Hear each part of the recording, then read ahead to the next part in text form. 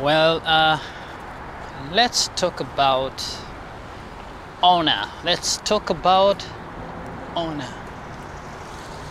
Honor to whom honor is due. As we transition in life from being a child to being an adolescent, a teenager, and then from a teenager into adulthood, and then from adulthood we go to a place of settling down, I believe so, getting married, having children, being called a father, being called a husband, being called a wife or a mother. As we grow in this life, we tend to see flaws of our parents that are more pronounced with age as we continue to, experience life. And this raises some key questions in our lives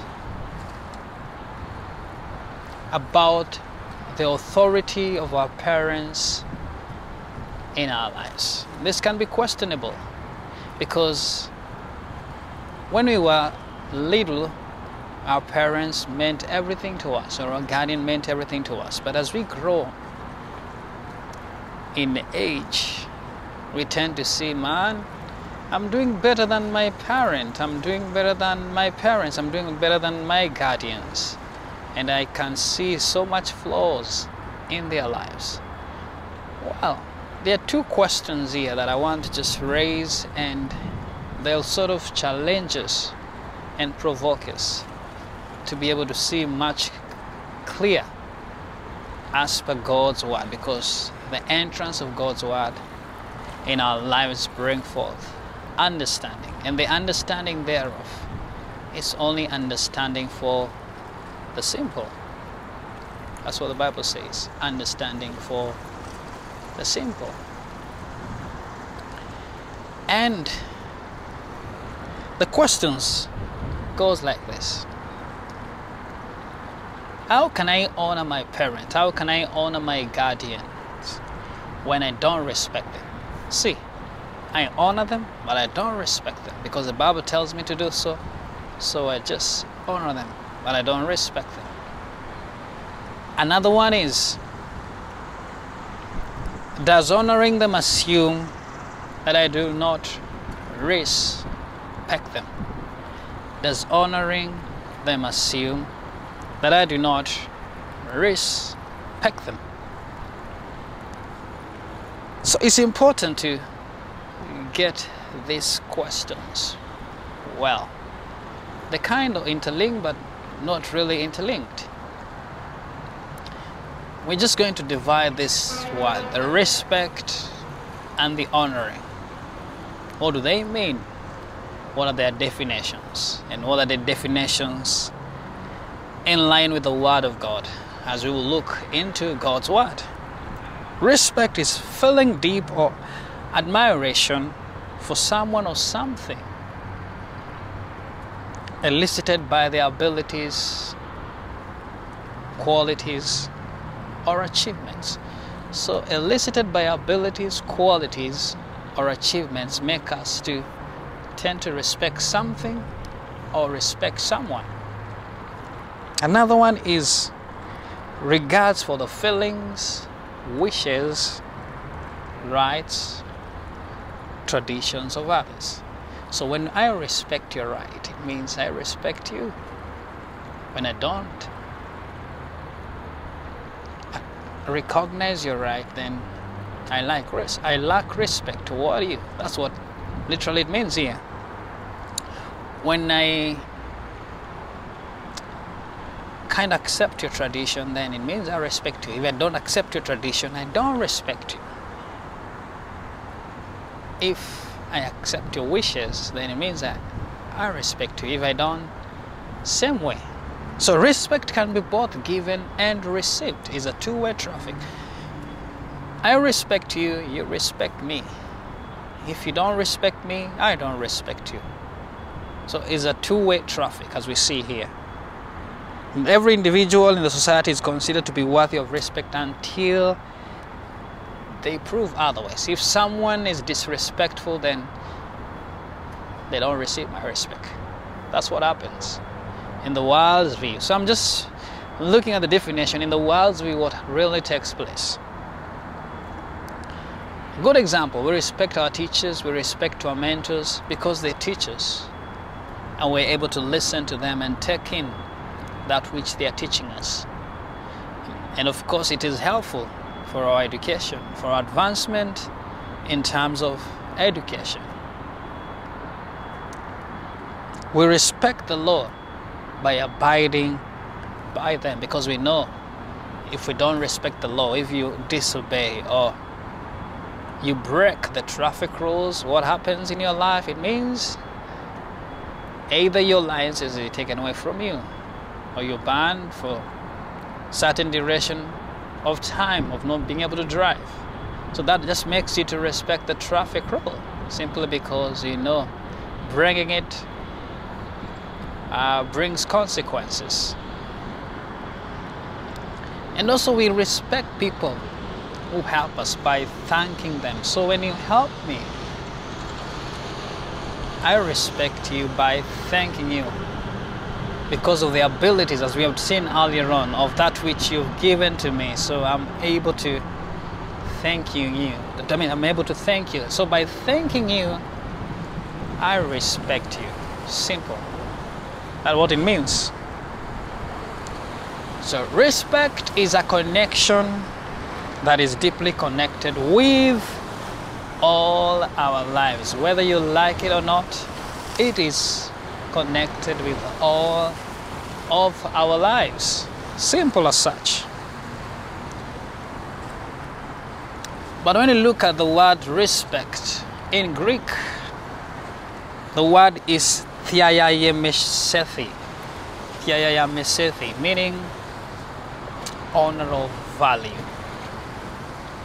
To place a great value or high price on something. Great value or a high price on something. It can be a car, because of what the car can do to me. It gives me proper mileage, and that makes me to respect it. It's faster. I respect it. The machine,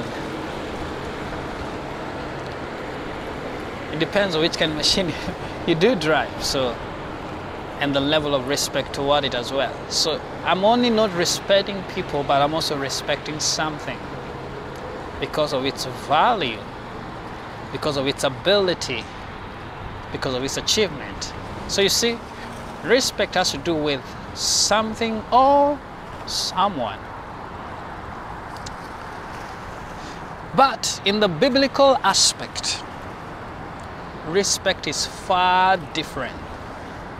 It's more about a perceived inequality, in that we recognize that some things and some people are more important than we.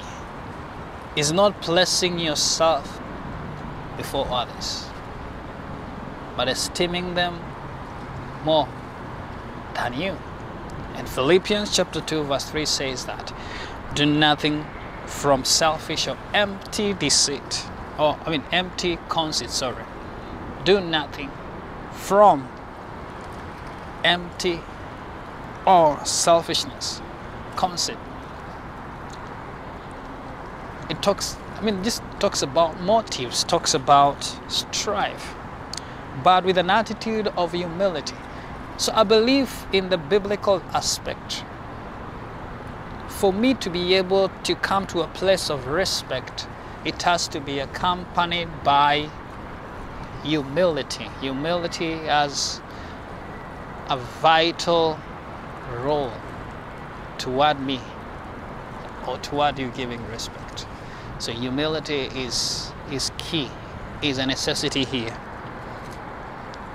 And when that humility comes, whereby I'm not self-righteous, I'm not arrogant, I believe we become disrespectful because we are self-righteous, we as believers sometimes, or we are arrogant. When those two things come, then there is a loss of respect. that accompanies it. But when we regard others more important than ourselves, it shows, or it portrays the fruit of the Spirit, gentleness. There is humility that only can be caused by us being enriched by the grace of God to walk in total humility. On the other hand, honor. Honor is to give special recognition, hold someone in high esteem. So there's a special recognition in holding someone in high esteem. That is honor. Yeah, honor. When you look at the word respect and honor, the difference here is that honor has to do with someone. Respect has to do with someone or something. So honor can only be given not to something, but to someone. That's the simple fact. So a question comes here: how do we honor or respect parents? Talking about we who are coming from a certain family. How do we honor or respect parents who without any repentance, listen this, who without any repentance act in dishonorable and blameworthy ways? There is no repentance here. They're acting dishonorable, and there is blameworthy ways in their lives. That you can attest to that, and people can attest to that as well. It's a very crucial question here, because every Christian has to come to terms with the biblical command of Jesus, Matthew chapter 19, verse 19, which says, honor your father and your mother. Simple. That is what Jesus was saying. Honor them. He didn't say honor them because they do 1, 2, 3, 4, 5 things to you, but he said just honor them. They gave birth to you, honor them. Simple fact. It doesn't matter who they are, but just honor them. And Paul, the apostle, emphasizes in Ephesians chapter 6 verse 2-3, he says, honor, esteem, value as precious. Interesting.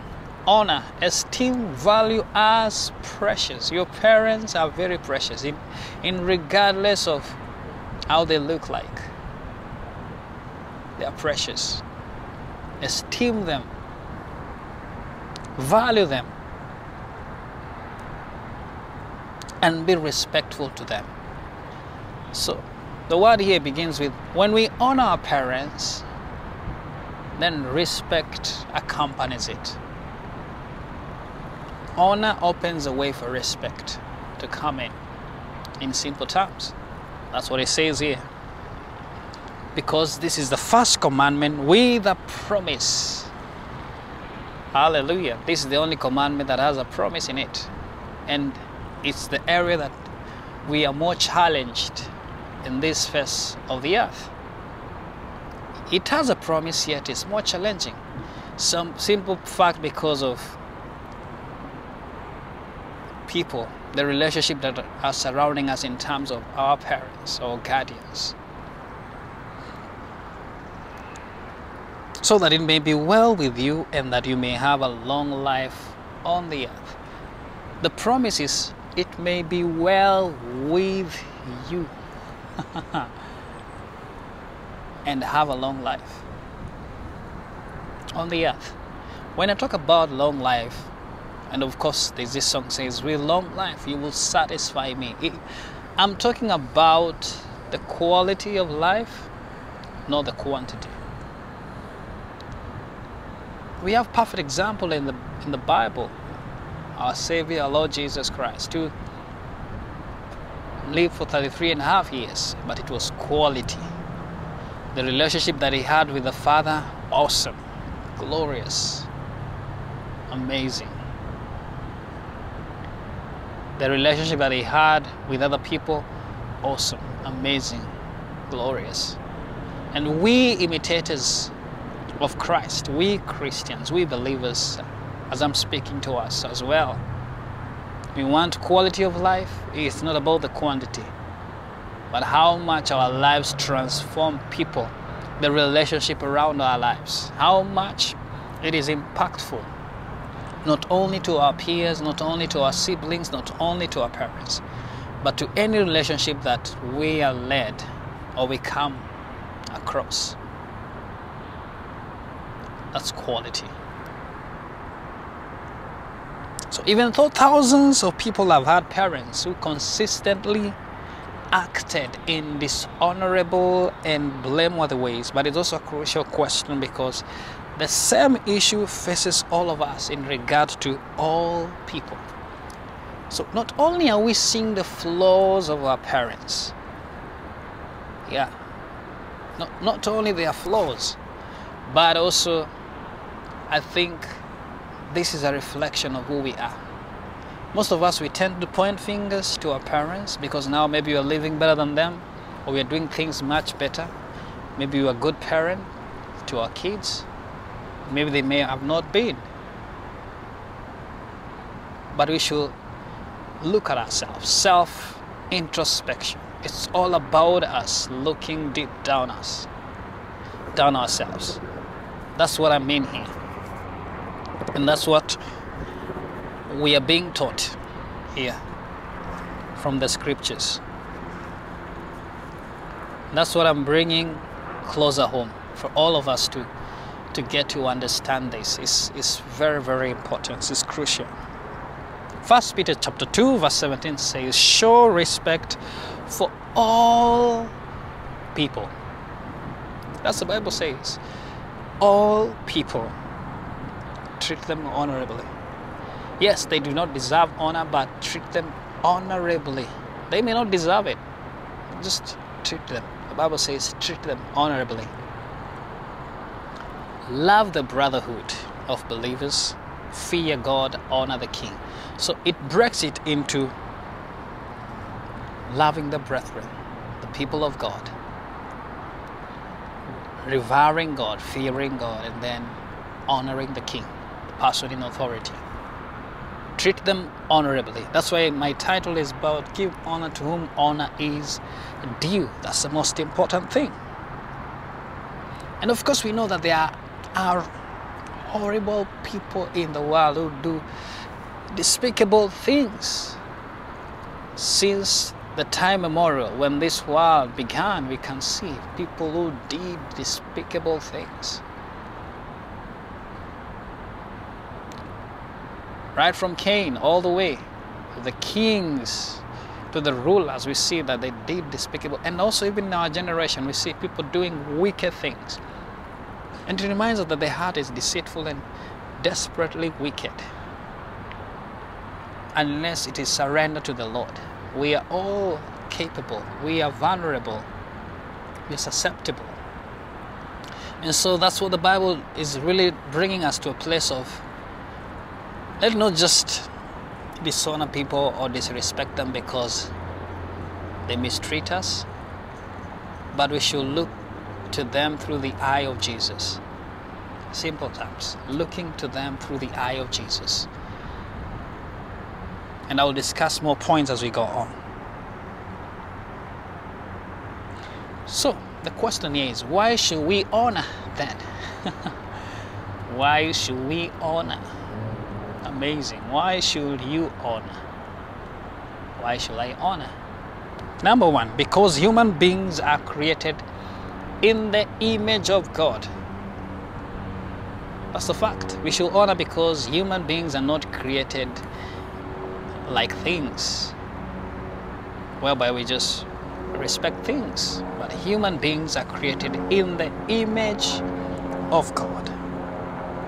There is honor that is owing to human beings simply because they are created in the image of God and should be treated differently than the animals. Yeah, simple. But we see human beings treating each other as animals, which is not as God ordained. James chapter 3 verse 9 to 12 says, with the tongue we bless our Lord and Father, and with it we curse men who have been made in the likeness of God. Out of the same mouth come both blessing and cursing. These things, my brother, should not be this way, for we have a moral obligation to speak in a manner that reflects our fear of God and profound respect for His precepts. Does a spring send out from the same opening both fresh and bitter water? Can a fig tree, my brothers, produce olives, or a grapevine produce figs?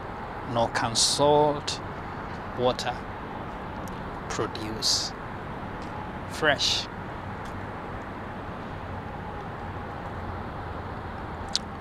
What do I mean? What does this scripture mean here? In other words, the sheer existence of human beings in the image of God, the likeness of God, should call forth from us a kind of honor. When God created everything, He said, it's good. Amazing. But now when He created man, He said, what? Let us create man in our own likeness. That's our God, our Father. Then who are we who have been created by our Heavenly Father to suggest or come up with an answer that says you are better than the other person? You deserve more respect, more honor than the other person. I think when we look in that view, then we are only taking in people what they can give back to us. It's more about self. I believe self comes in because of something they can give back to us. So I'm only able to honor you because you can give something back to me. You've got a certain ability that is beneficial to me, or I can achieve something through you. So it's like there's a string attached to it.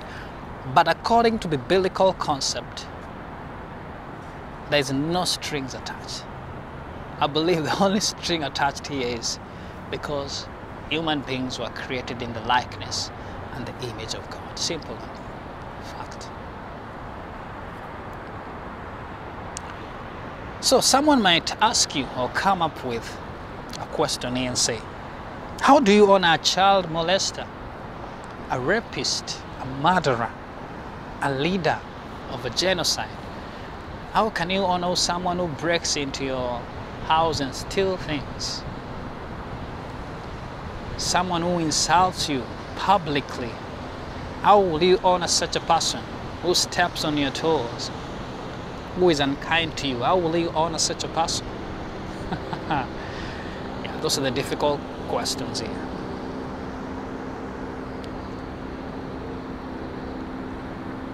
And it just takes me back to Jesus. Yeah. He took it all upon Himself to show us a perfect example. They insulted Him, they beat Him up, said all manner of kind of things about Him, killed Him. And you know what? He didn't utter anyone. What He did is this: He stretched out His hand and said, Father, forgive them, they do not know what they are doing. And I think that's what we can do. Simple fact, that's what we can do. We just say, Father, forgive them, they do not know what they are doing.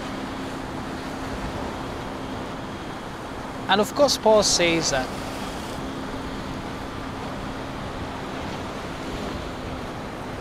in Romans chapter 12, I believe so.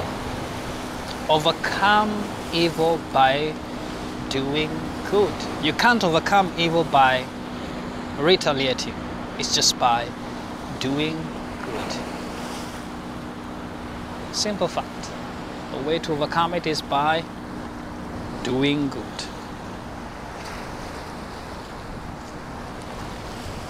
So when we have people like rapists, people like murderers, people like child molesters, leaders of genocide, the only thing we do here is to give them trial by jury, just because they are human and not animals. They have to face trial. Simple fact. That's a form of honor. We give them the right to face the trial, even if the trial is followed later by execution. Look at Exodus chapter 21, verse 28 to 32. I want to just go and read that. You see how this all began. So God has put the authority in place to be able to handle this, because they are God's ministers. We don't take it into our own hands.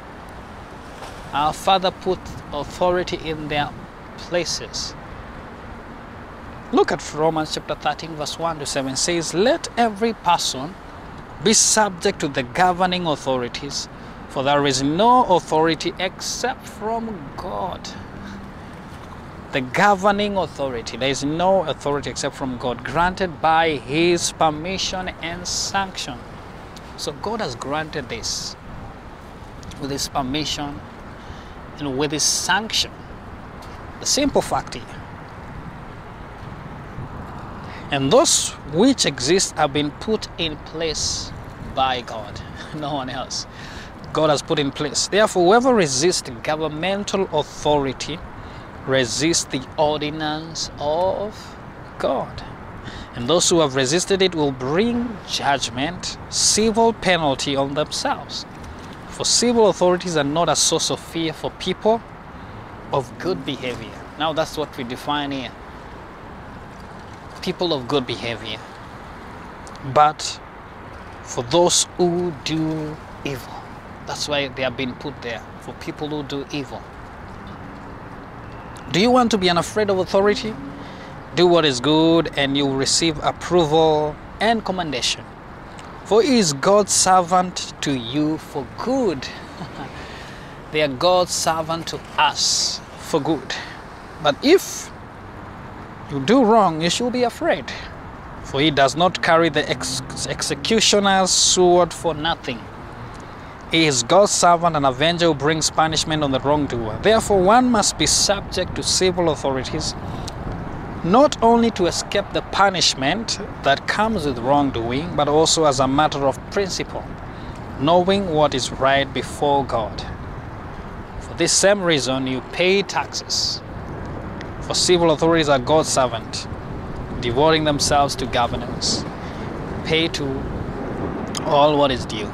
Tax to whom tax is due, custom to whom customs, respect to whom respect, honor to whom honor. Now that one comes there in handy as we speak that forth. So number one, why honor? Because human beings are created in the image of God. Number two, because of the natural relationships we have with them. Who? The natural relationship we have with our parents or guardians. Let's just say parents, yeah. The natural relationships we have with our parents, biological parents. God used them to bring us into this world. That's a fact. It doesn't matter who they are, but the natural relationship. There is honor that is simply owing to natural relations as God has established them. And here, just thinking of honor of father and mother, because that is a natural relationship that God has established. And it gains its honorableness from His ordering of things, not just from the quality of parents or due to age. Leviticus 19:32 says, you shall stand up before the gray head and honor the face of an old man.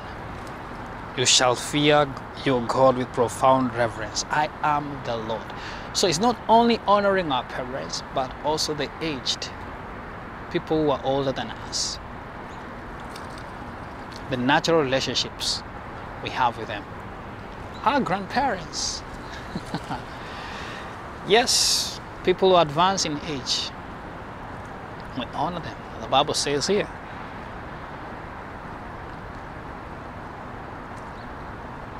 Because when we do that, we give reference to God. Reverence to God. 1 Timothy 5:1-2. Never speak harshly to an older man, but appeal to him respectfully as you would to your own father. Talk to younger men as you would to your own brothers. Treat older women as you would your mother, and treat younger women with all purity as you would your own sisters. That's the order of God.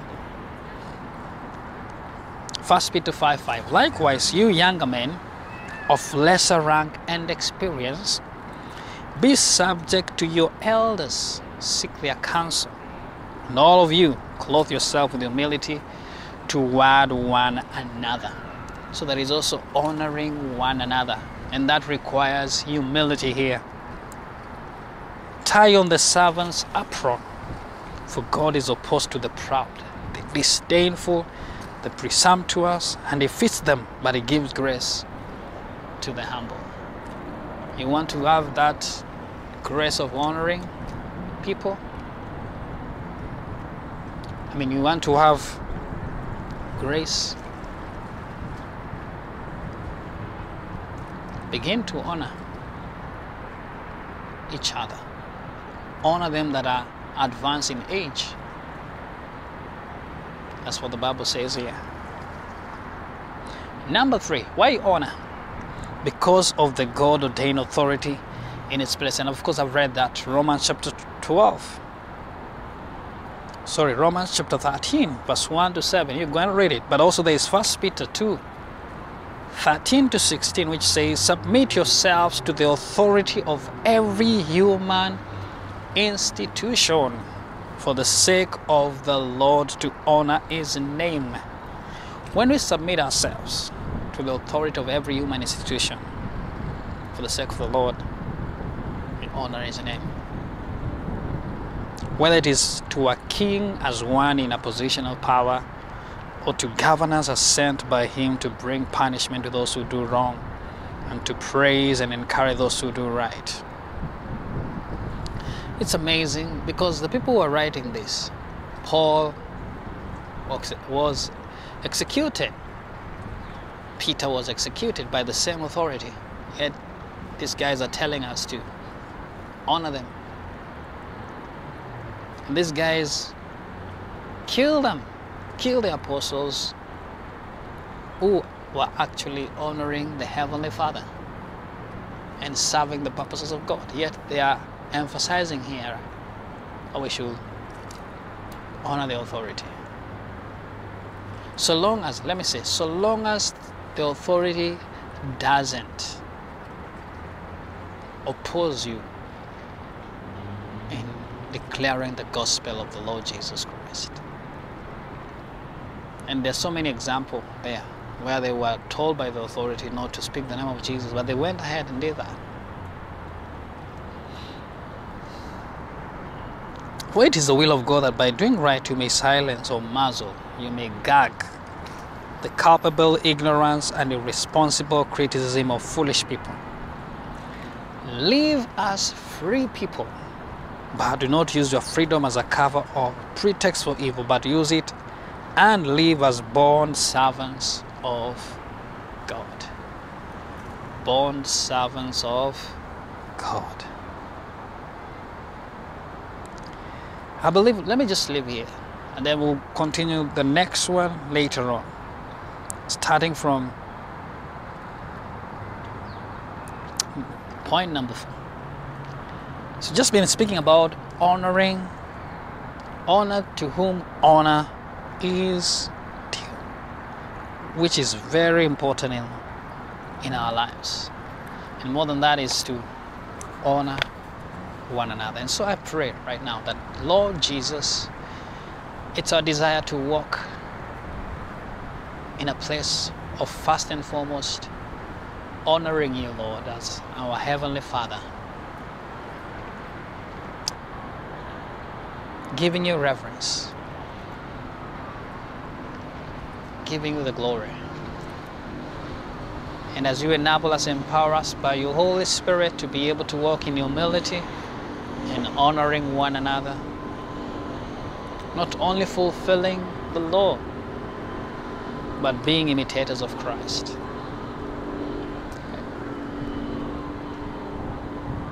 bringing glory to you. When we do this, Lord, we know that